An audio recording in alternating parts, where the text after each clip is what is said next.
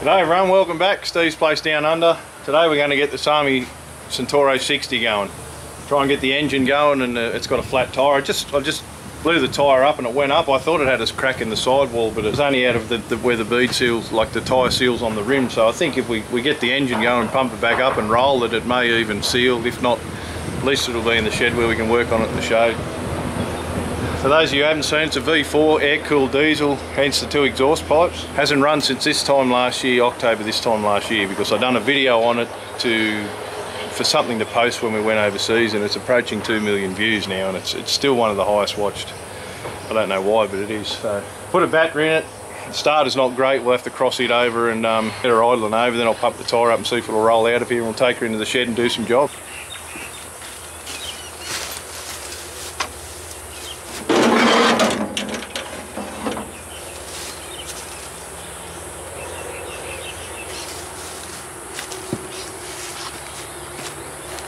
Excuse me having the camera so close. There's another tractor right here, and sort of the best view I can give you at the moment.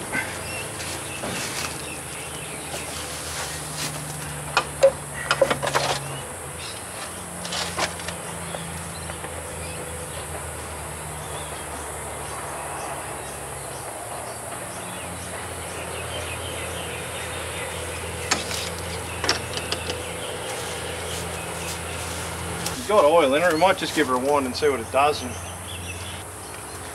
everything else we want to do we'll do up the shed. So give her a bit of throttle there.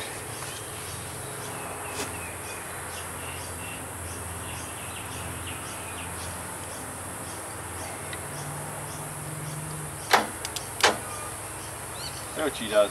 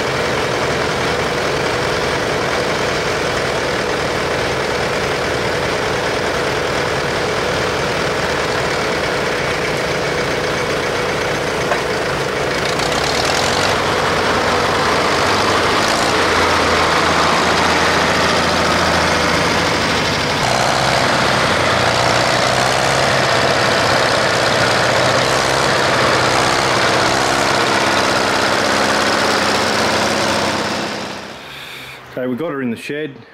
Tried pumping the tyre up again, it didn't settle, so it's leaking around the bead, as well as there was a hole in the top which I put a plug in. I probably should have patched it inside, but I might do that when it's off. So we'll take the tyre off. I can't break the bead on the inside. We'll lay it down and clean it all up and try and just blow it back out and see what happens.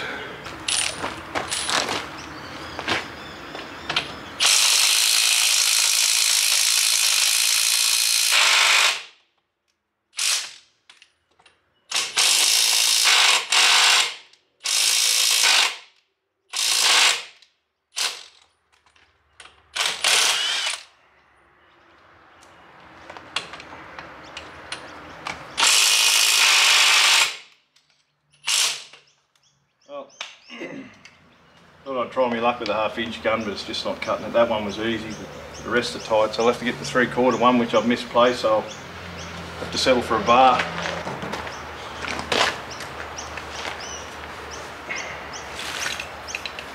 I found something even better than a battery 3/4. I found an air one. So this should have the desired effect.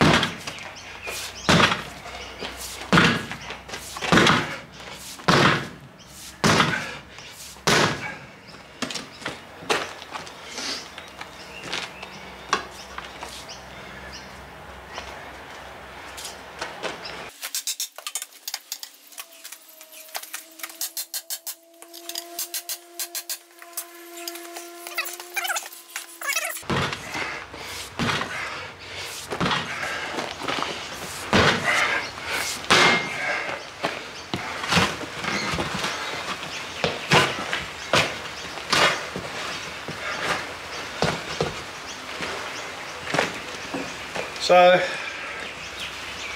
I reckon basically clean that rust off and put it back on. It's got some patches on the inside already, but I'll be better taking it right off and giving it a buff.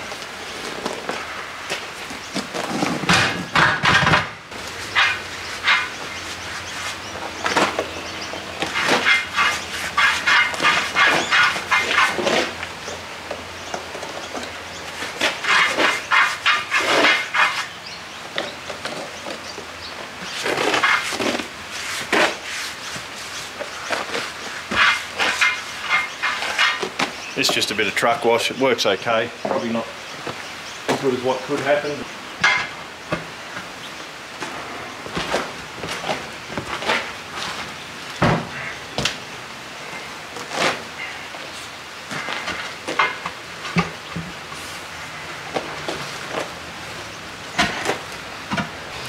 Okay, well,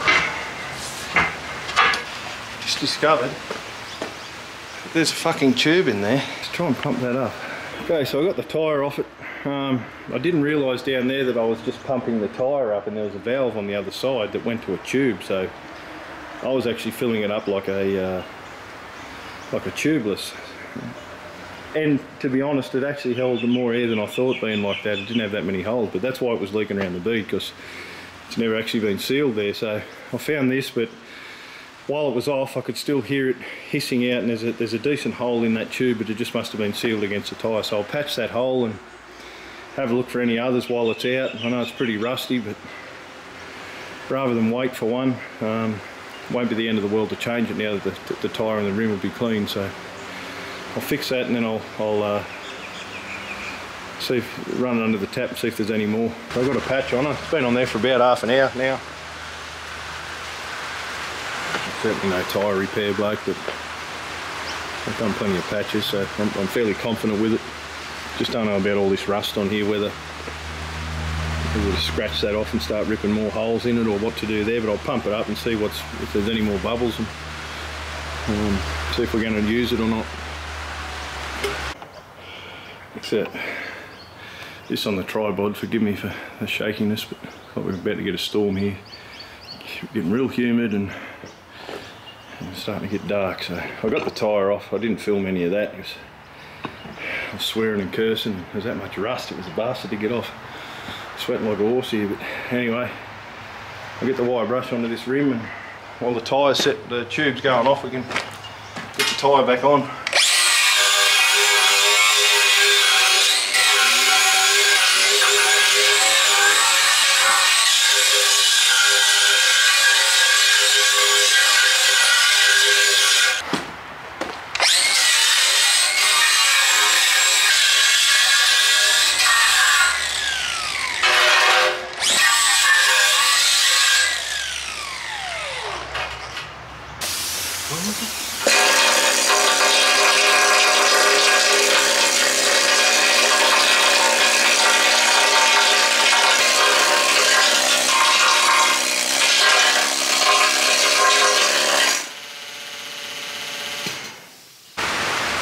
About 5 seconds, I don't know, half a minute after I just turned that needle gun off, it just got darker again. Now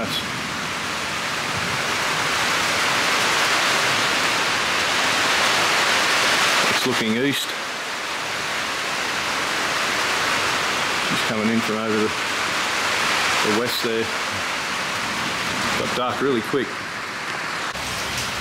Alright everyone, the tyre's back on. I'm just trying to keep this episode a little bit shorter, but it may come into it could even be a 4-part thing, or I might keep it as one. I don't know yet, but the next thing I want to do is, I bought a cheap injector tester off eBay now. I could have just hung it off the injector line itself, but I mean they didn't build it, so it's only cheaper. They didn't build it not to work, so it's going to give us an indication. So I'll pop them out now because it's never run properly in all the years I've known it.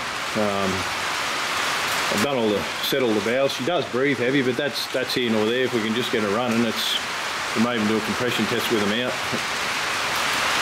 As I said, the leak off line on top of the injectors, there's nothing coming out any of them, so, and it still runs. So to me, there's a problem straight up. So we'll blow it all down and pull them out and see if we can get that cheap machine to work and see what's going on with them.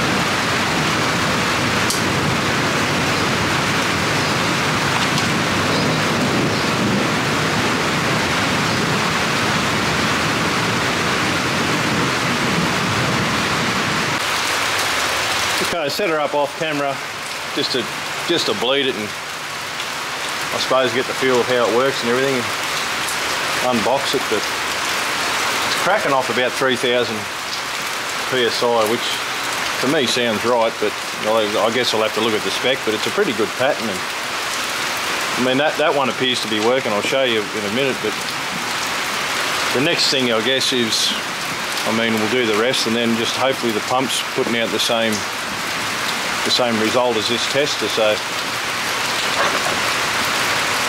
taken a lot. See it going up to 3,000. I didn't see that on the camera. I've got it zoomed in.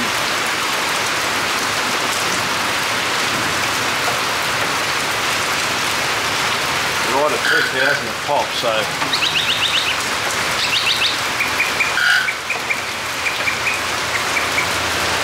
pattern's a little bit uneven, but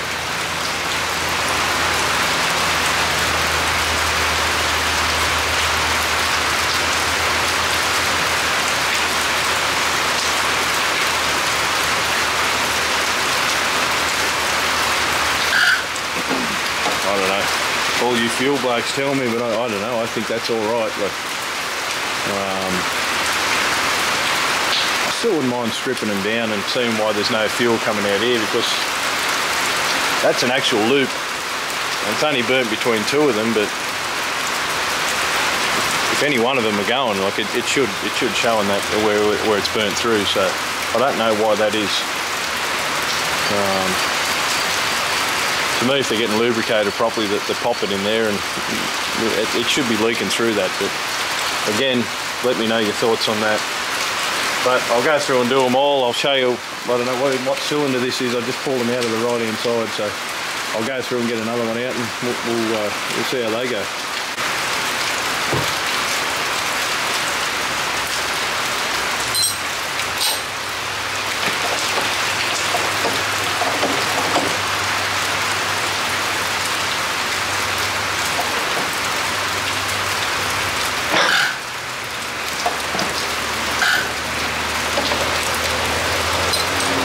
Exactly the same. So to me, it always sounds like one side of the engine is running different to the other. So you know, there's still two left. So we'll try those ones, and hopefully there's a result there somewhere. I reckon this is cylinder one, the way that it's the furthest head forward on this V-type engine. So not that this is going to matter, but.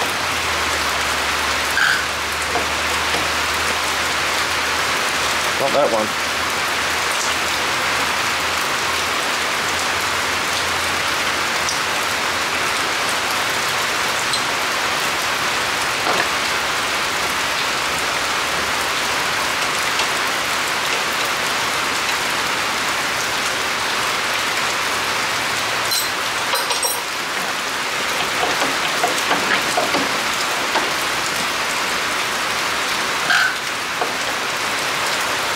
Well, top squirters.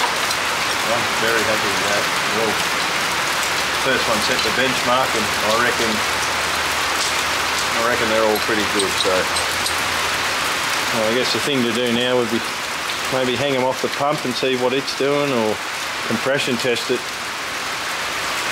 Might have a burnt valve, might have a hole in a piston, I don't know. It's a little bit off topic, but for those of you interested in a bit of Australian wildlife, some down there on the lawn. Just had a big storm come through, as you've seen, and now they're chasing the green grass. When you cut it, they love it. You've got some deer that come through here, and wallabies and kangaroos. I think there's 5 there I can see, but they just caught my eye when they popped back into the view here. Some of you may be interested.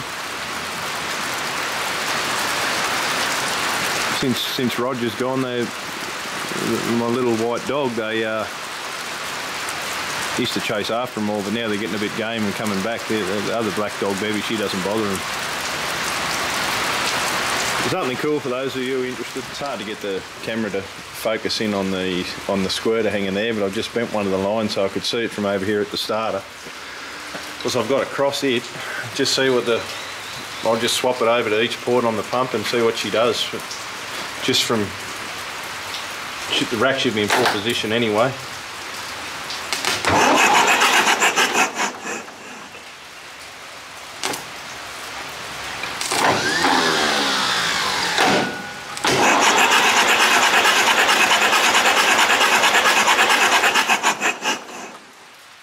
Fucking nothing.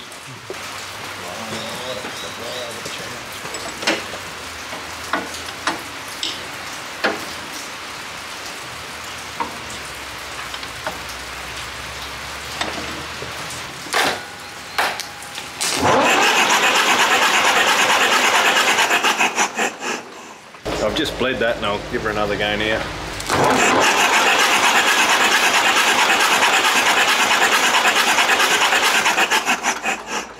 Oh, look beautiful. It's got to be compression. Got to have a piston out or a bloody burnt valve or something. I don't know that I've got a diesel compression tester here. I've got a petrol one, but needs to be twice the compression these things, if not more. So I'll either get one or just run her how she is and pull her down when we've done the job. Certainly needs the heads and barrels pulling off her, and got severe blow-by anyway. That may be the problem, but it never had that, and it always ran like this. So I guess just do all the other work to it. And she's always pushed hard how it is, but just good to have it performing properly and put it back together and do the rest of the work on her, I suppose. Good morning everyone, I'm back on the Sami Centauro here. The other day you saw me bleed the injectors. I'm just trying to pick up where I was from a few days ago. Bleeding the injectors, so I put them back in. I didn't film that, but went to start it and I wound over a couple of times and then it just stopped.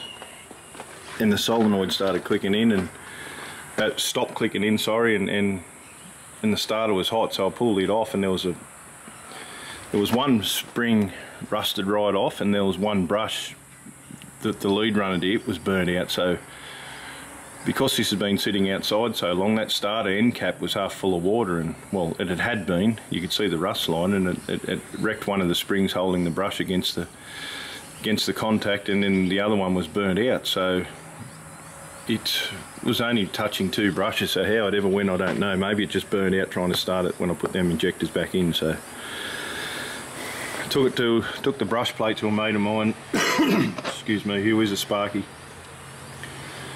He had another spring there and he put a new brush in it for me because I didn't have any, unless I pulled the starter apart and another old one, and was lucky enough to have it all fit. And then that solenoid, I picked it apart because they're pressed together. Picked all the end out of it, took the Bakelite end cap out of it and cleaned the contacts in it, so you had to unsweat the solder and pick the end out of it, pulled it apart, cleaned all the contacts and then tapped it all back together and sealed it up. So it's now working great. It's not working off the dash though, so I don't know. In there you can see the ignition barrel, which hasn't got a key, but this nail you used to just push in and it opened whatever it did, and the dash lights had come on, but they're not doing that now. So just crossing it with a screwdriver does work. It's not ideal, but it does work. So anyway, the engine's running as good as it ever used to. Still got the blow by, obviously, but it always produced good power. It pushes well, especially in the lower gears. It always made plenty of power to do the job. It's just fumey and just not sounds right. But anyway, so the engine's going as good as it's going to be until I own it. I bled the power steering up. It seems to be working okay. It tightens up just before full lock. Again, it's not ideal, but it may bleed from doing a bit of lock to lock with it. May get the air out of it because it was empty. So not empty, but enough to be getting air into it. So Dad and myself have been working on making this blade tilt. I've fixed all the tyres, they're all up, they're holding air. So I've found this old cylinder. I collect stuff out of, you know, people giving stuff away or scrap metal bins, or been to a few brickyards now that have been cleaning off their shelves when they've closed down, and well, this stuff was going in the scrap. So I've got a cylinder here. It works with air on the bench. It does bypass a little bit, but I guess when it's full of oil it may seal. We'll soon tell. If not, I'll just buy a generic cylinder to fit what we're making. So these sort of cylinders aren't that expensive, especially an eBay one. So I was contemplating on laying it parallel along the top there, but after some discussion with Dad I thought, well, it'll probably have more power pushing up and down. So this blade does tilt, as I said. It's got a centre pin which you can't see, but it's got these wedges too, so that's just you tighten those wherever you want it, and you can see it does roll, so that's telling me it has got a centre pin. So what I'm going to try and do is leave those loose, just oil or grease all that up, just leave them enough to hold it together still, but just release it a little bit, maybe put a lock nut there so it holds it there. Then we're going to make this cylinder push from here to there.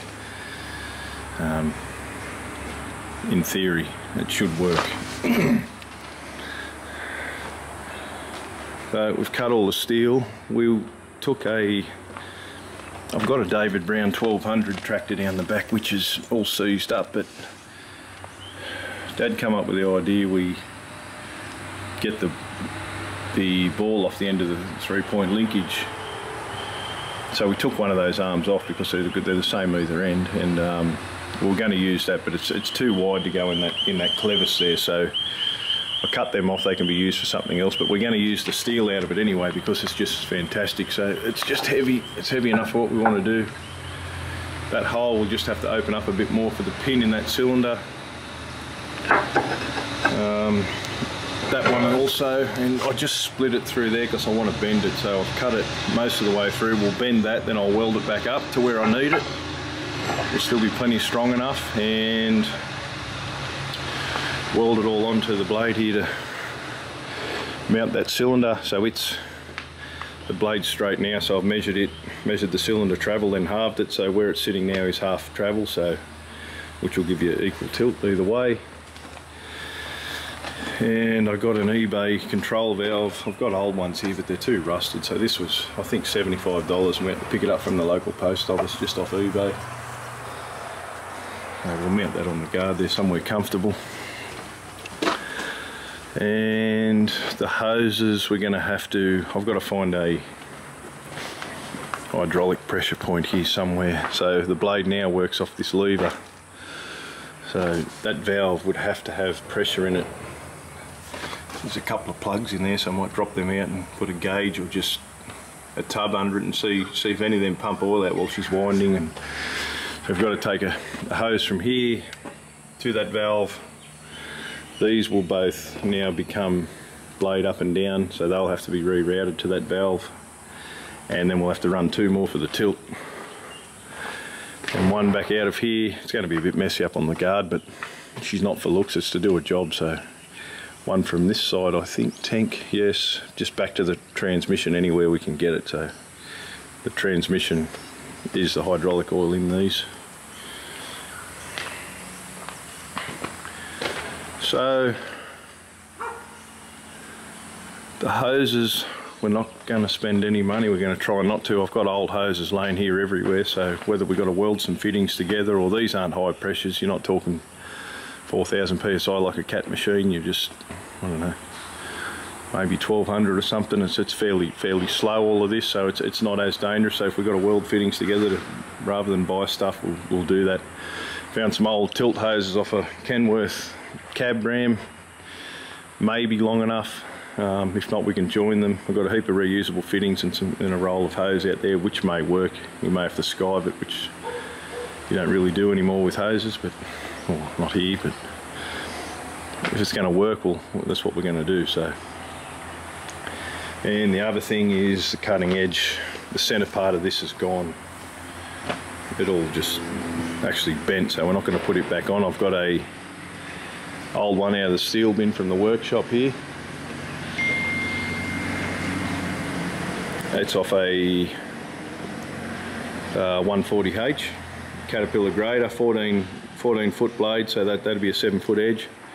We're just going to trim it down to fit in there, and we'll probably just weld it to the existing edges and just a couple along the top. If you don't backblade, it should be fucking perfect, really, unless we lift it right up and put a couple of stitches underneath. But so we'll get back to fabricating this. Okay, we've got to sort of, it's all tacked together anyway, that the actual frame's welded, but it's only tacked to the blade.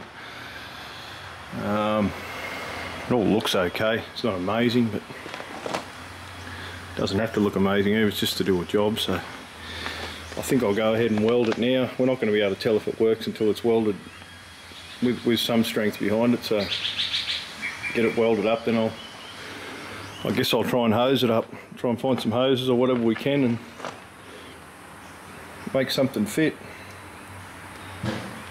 Just put a gusset in here because that's only welded out here. So brace it back to the blade itself.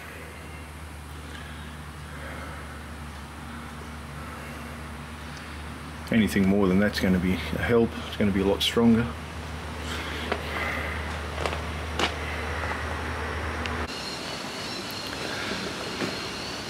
Okay, we've got it all, well, it's welded up, but until I brace it, it's only tacked there. It's enough to see if it works. I'll fully weld that. I just want to see if this gap closes up here too much. If not, we'll have to move that away or do something with that. That's why that's only tacked, but there's enough strength there to see if it's all going to move. hoses now. I found enough fittings. I had a roll of this, which is, it is air brake hose, but it's wire hose, and it's rated at, it says 2250 psi on there, so it's over 2000 psi. So I don't think this tractor would go to that. It may, but time will tell. We'll bottom it out and see what does happen. So those reusable ends are all off the blue Kenworth of mine.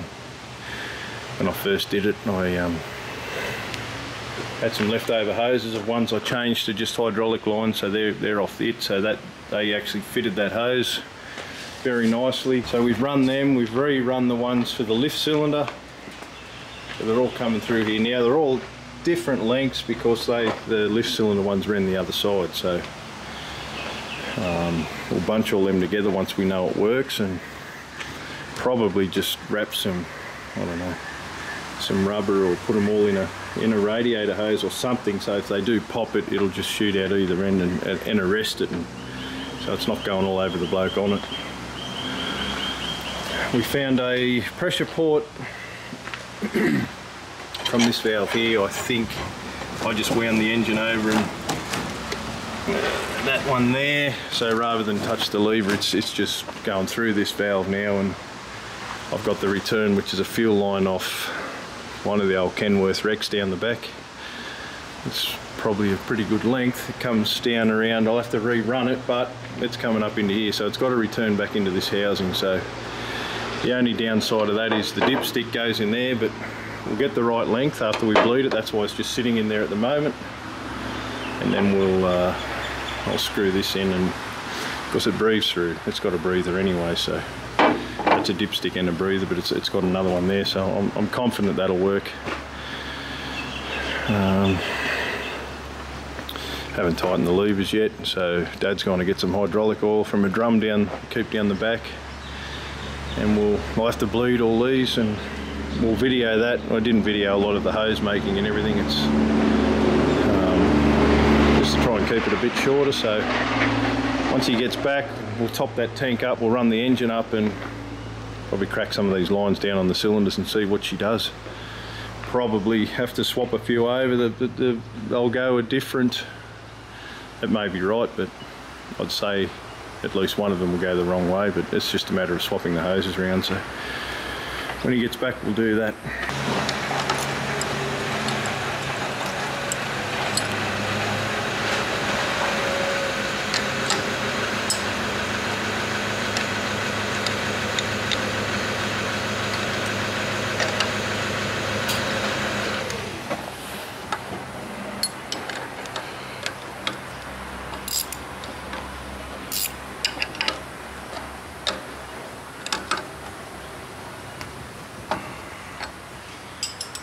Just loosen them off.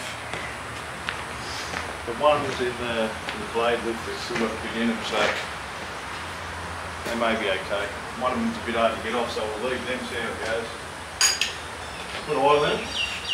No, we'll just let it go a bit. I don't know what the oil level is like.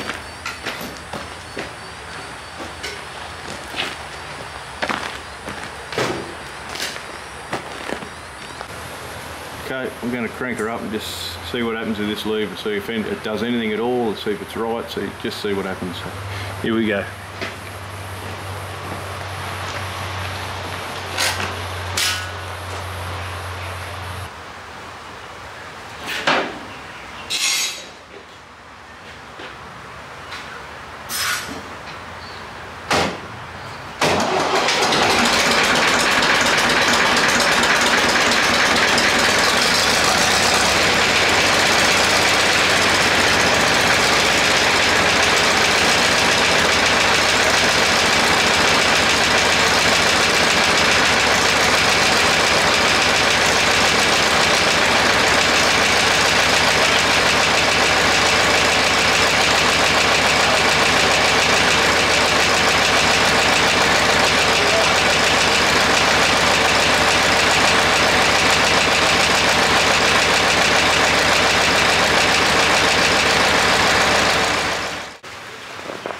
So we had to go through the remotes because The pressure port, I thought, was just a return from when the 3-point linkage was going up, so it had no pressure behind it at all. So it bled the lines, but that was all it did, so we'll try her again.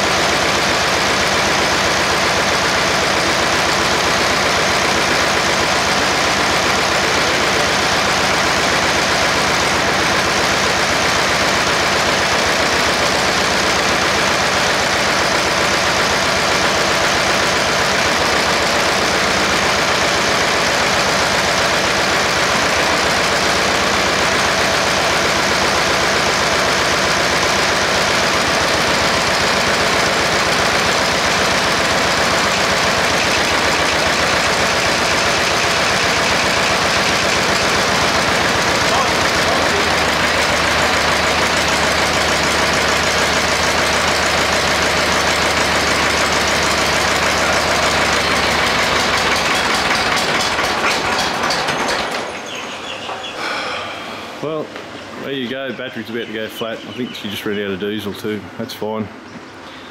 It's all working, a couple of small leaks. Some of these fittings are sitting, have rust on them, so that's probably why. Oiling this up, it'll eventually wear all the dirt out from behind it. And maybe tomorrow we'll this all needs bracing again, so maybe tomorrow we'll get her up in the bush, tie these hoses up and see what she does. We're going to weld that cutting edge on first. Okay, so it's the next morning. I've come over earlier so I can finish this job. I've got other things to do, but you see I've just added this brace in here. I'm only using gasless wire, but it's plenty strong enough. There's plenty of penetration there. That's just stopping that flexing. What I'm going to do now is just tie some hoses up out of the way. Another job done, and then we'll put that cutting edge on, and she's getting pretty close to use, really.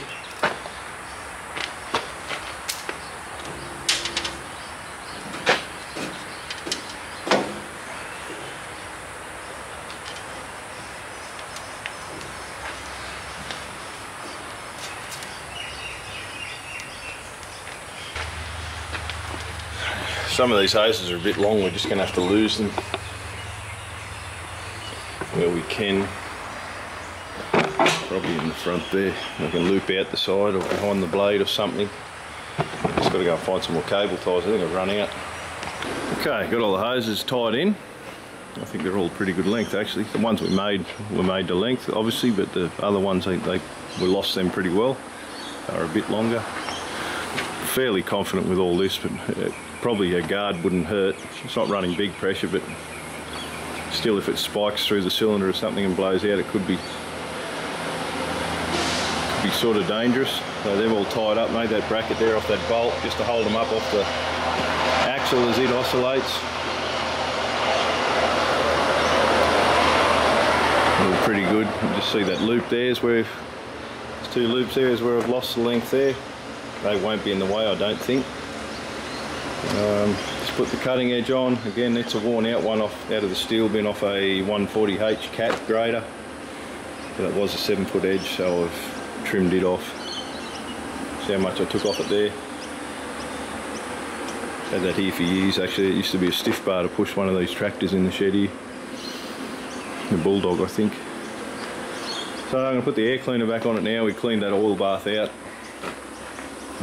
Dad's going to get some diesel for it because it ran out yesterday, as you saw. She stopped herself. Has got a leak around the PDO shaft, which is obviously getting worse, but I don't know. A couple of days work that it's going to do. We'll fix it after that, or the engine's worn out anyway, so I'll just have to tie that hose up actually. And I think we'll go and give her a go. I'm going to get one of those balls for the steering wheel now. I think I've got one somewhere. And we'll bleed her up and give her another go. Take her up in the bush and see if she works. Okay, we've got it fueled up. I've bled it to the pump, so I haven't cracked any injector lines, so I'll just give her a wind and see if she does squeeze it through. If not, I'll throw the bonnet back over and bleed them at the injectors.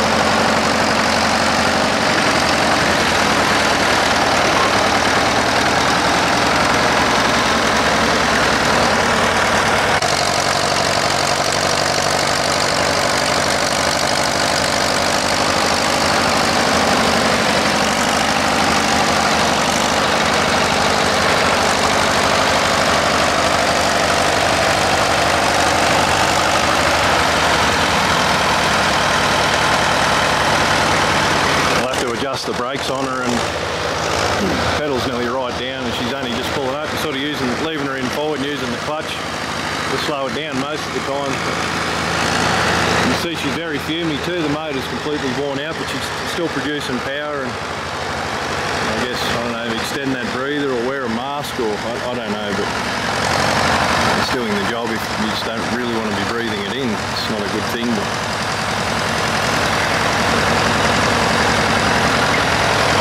it's got clean oil in it. It's just that worn out. Still makes enough power, but it's just probably not good health-wise.